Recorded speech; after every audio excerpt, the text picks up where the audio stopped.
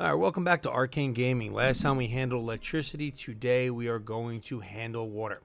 So as you can see, electricity we have flowing from our outside source straight to our transformer to now our low voltage. Remember, you have to go from high voltage to low voltage in this game. Nice new mechanic that I love.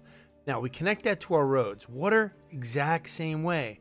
So I'm going to start off simple. I'm going to go here for a water pumping station, just like in City Skylines 1.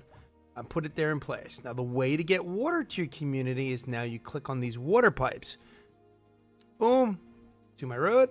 And then you should see it connect right about, yes, there we go. Now see, water is flowing all around the complex. All these new houses are gonna have water, but there's a problem. What about sewage? I'm gonna try one of the new type items that they have. This wastewater treatment plant. I love it. It takes sewage in and sends clean water out. Now what you'll notice about that is right here they have the double pipe. Thing is massive. Look at that. I love it. Oops. Okay. So here we go to water. I'm going to get the double pipe. Click on the double pipe, connect it, boom, to the road. Just like before. Now watch.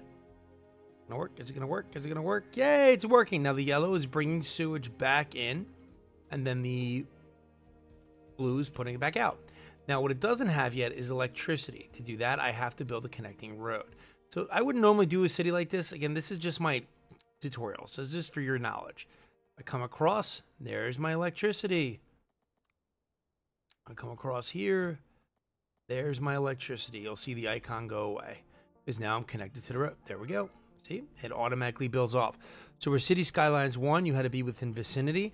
City Skylines 2, you need to be along the road. The road is going to carry all of your water, sewage, and electrical needs throughout this game.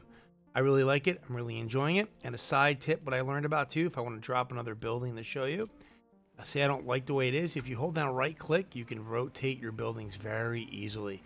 Really an improvement over City Skylines 1. I love it. So with that, that's all I got. Any more questions, let me know. Put it in the comments and I'll get back to you as soon as I can. Have a good night. Arcane out.